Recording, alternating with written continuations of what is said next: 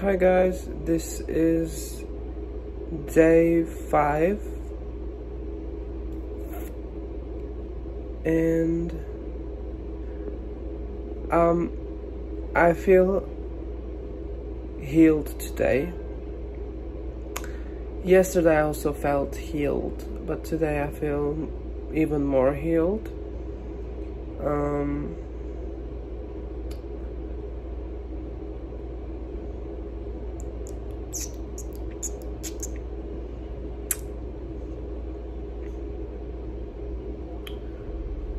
So I just wanted to say that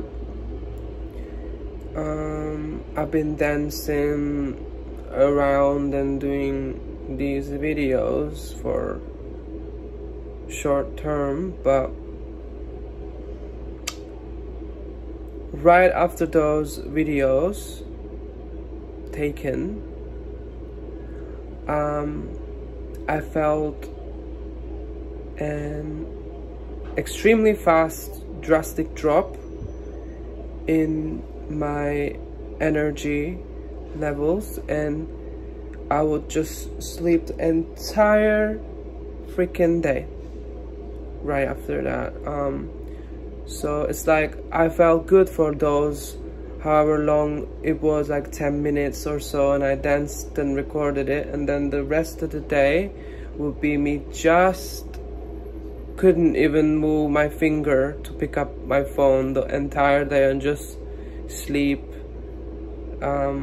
just be able to sleep, just do that.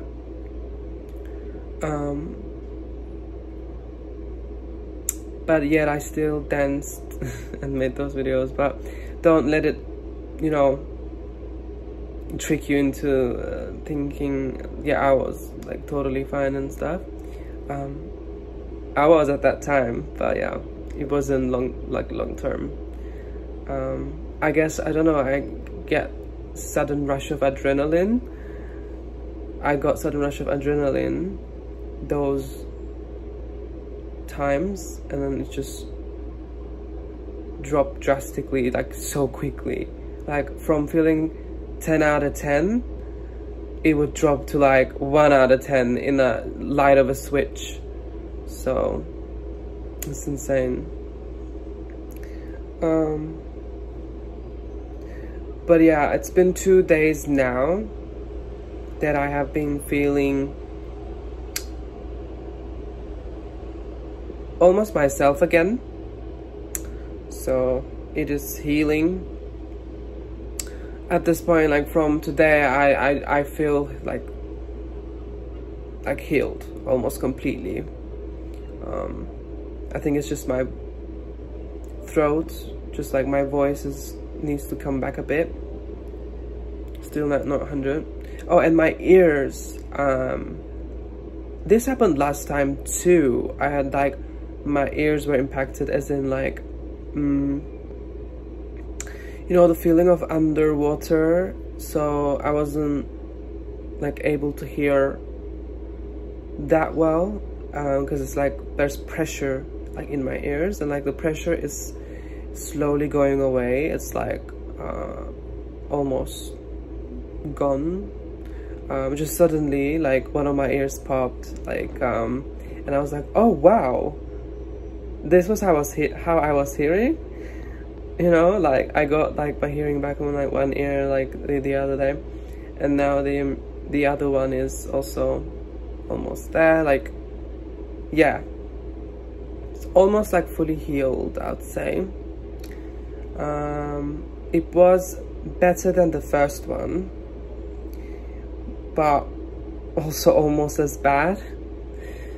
I'm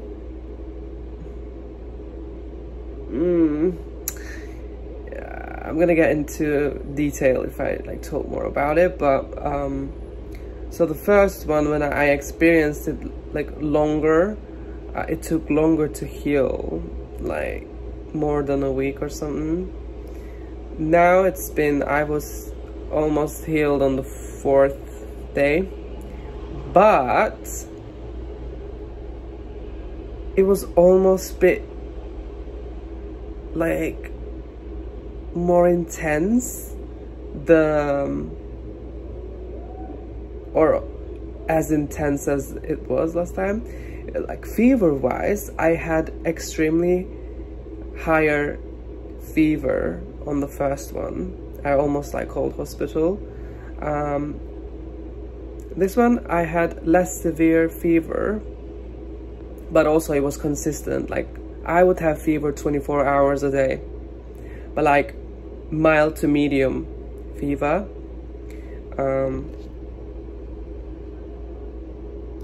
So what else? So also fever, I said. Oh, the throat pain was a bit different than the last time. It felt like there's a fire in my throat, like fire, actual burning, like just there's a fire, like forest fire in my throat. And it was very uncomfortable. I don't think it was that severe last time, like that throat fire, like the sensation was a bit different. It was more like fire burning.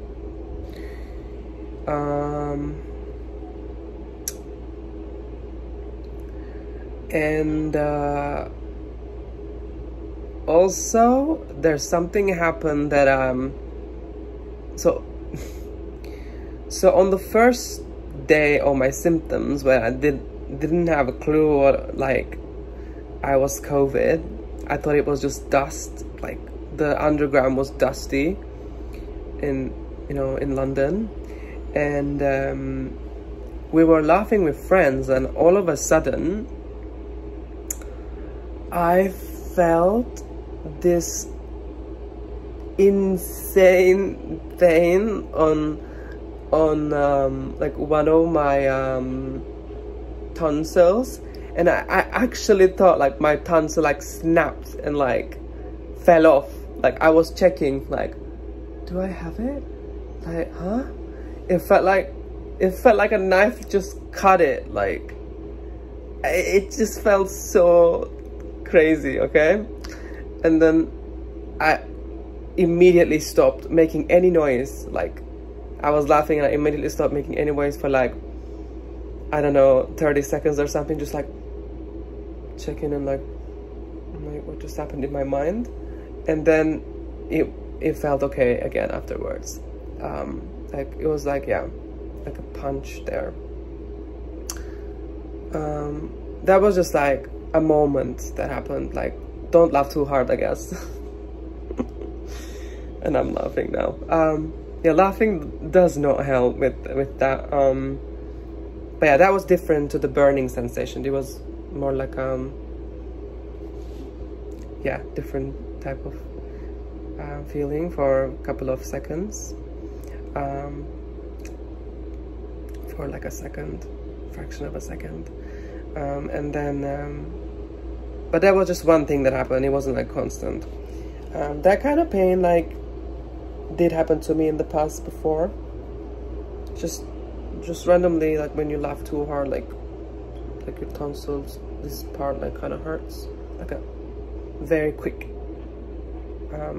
feeling, and then it goes away. But like it happens very rarely, and I guess it happens when I'm sick or becoming sick. Anyway, so that's that. The throat pain was a bit different. And then following up the days, the fire burning here, this fire sensation traveled up to my face. So now I was feeling the fire on my face. Well, first coming out from my eyes.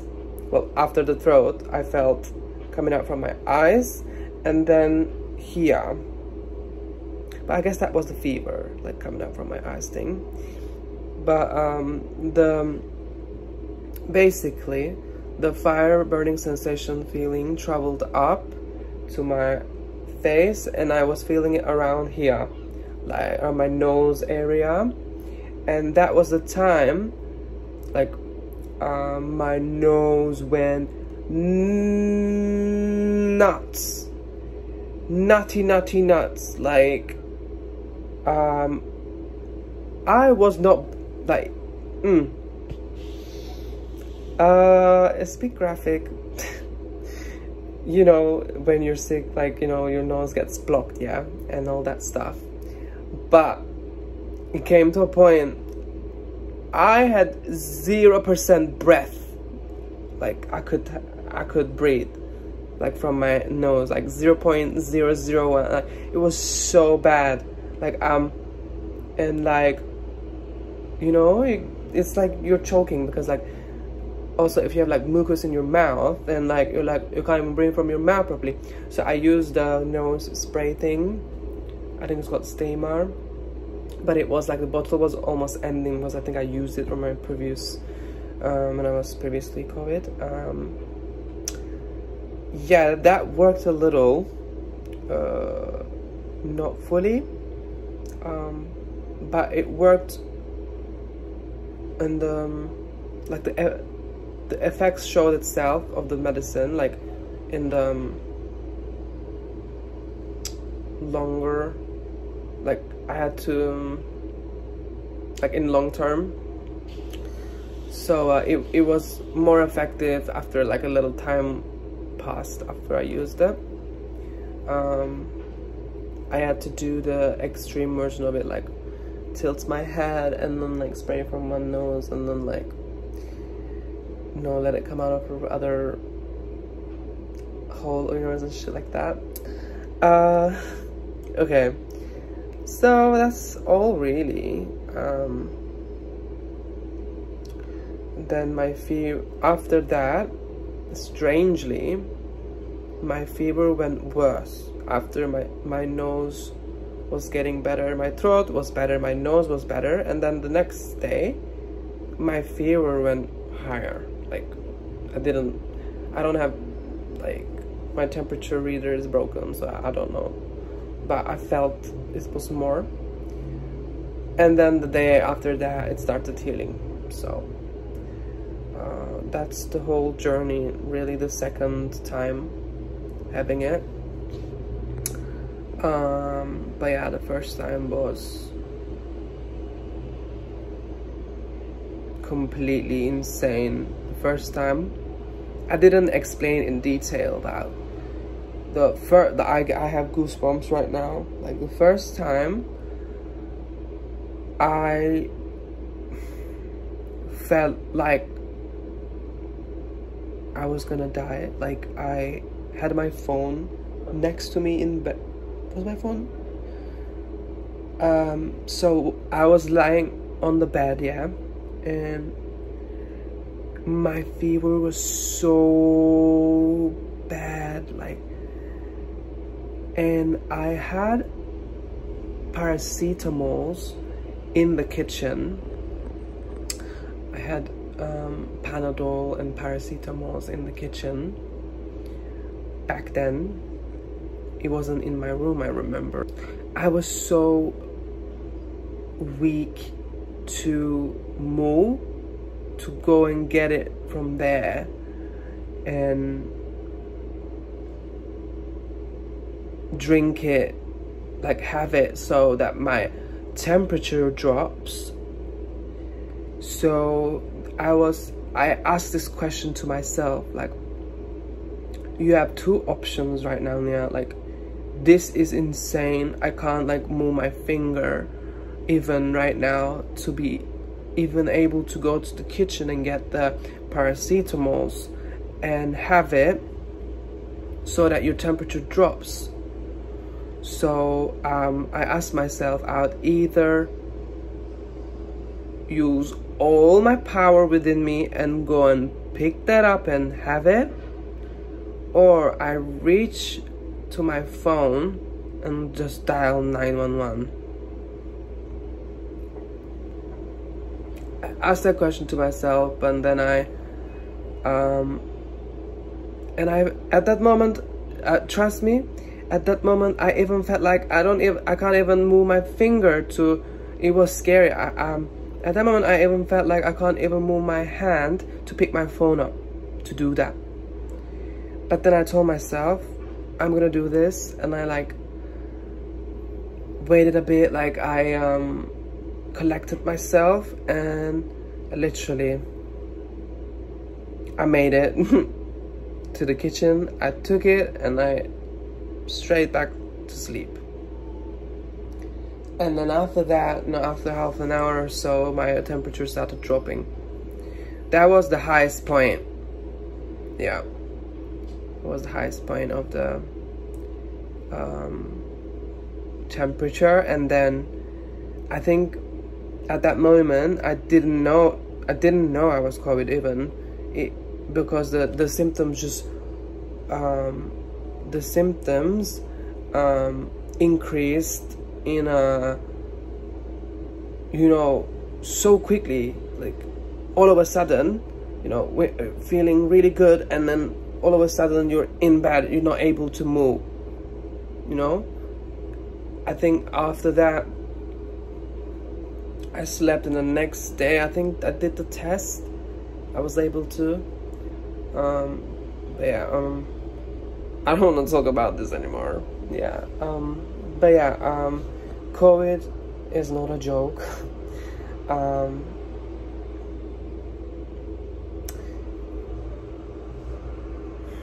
And it's not worth to catch it. Like, I'd say like public transports are the worst places. I both caught it in London. I live in Brighton, and I both caught it when I traveled to London. Well, first one I think I got it from the club. It was my friend's birthday, and this time I definitely caught it on the public transport.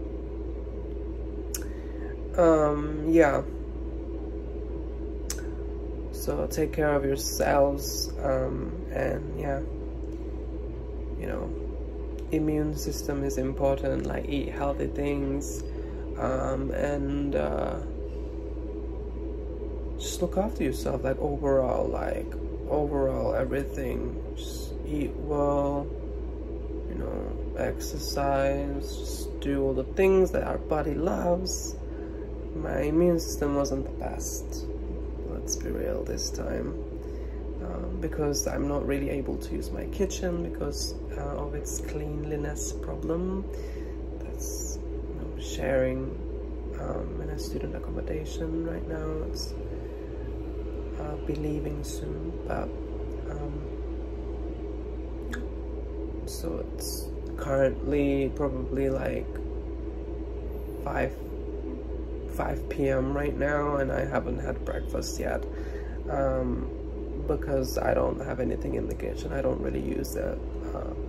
It's not hygienic. I did try to like fix it, but you know, accommodation said it's our responsibility, but yeah, even it's not fair. So I'm gonna, my hand's starting to hurt now. I'm going out to eat as always, and it can get tricky, like when you're COVID and you can't, like, you know, cook or do anything to like eat. Like, you still need to eat to, you know, stay alive and like heal, you know.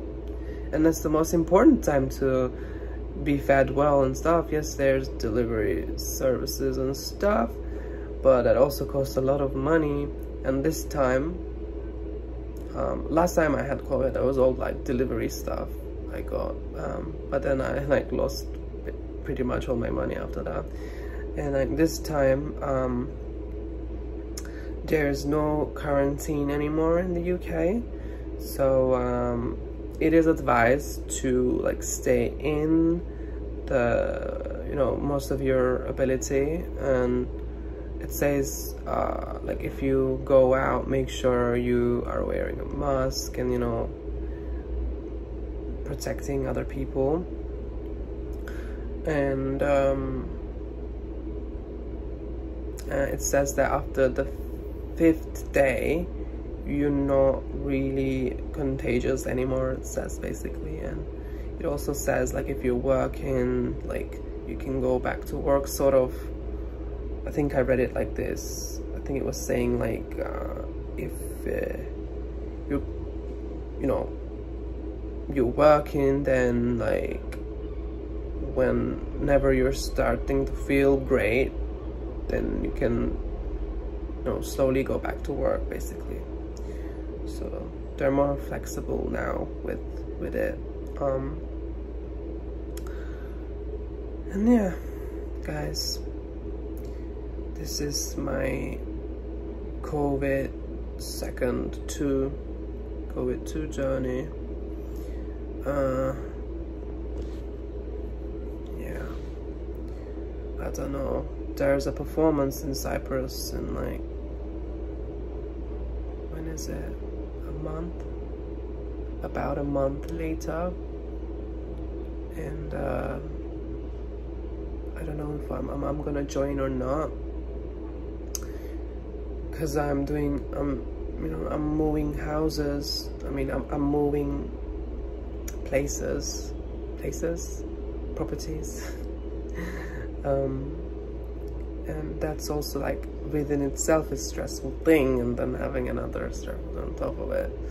It's not stressful, like in this lot of preparation and stuff like that. And my voice is kind of fucked, as you can hear. Last time it took months and months for my voice to like come back, and for the cough to go back, it was several months for the cough to go back. This time, oh, I forgot to mention, the cough started, I had a very mild cough, like not very persistent, but it started after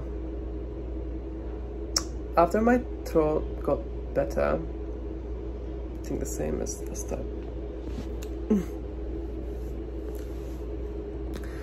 Alright guys, I think I talked too much. Don't wanna like strain my voice. I'm gonna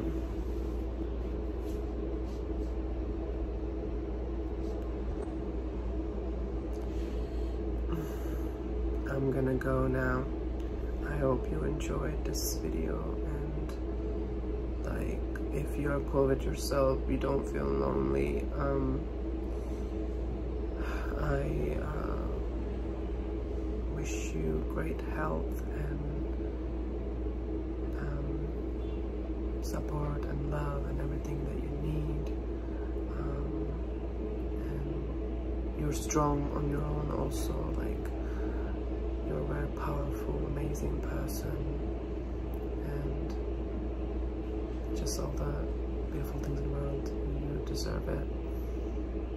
Just wanted to add that in there. Okay. This is it. Ciao. Goodbye. Bye bye. Görüşürüz. I'm so awkward when I end videos. Literally.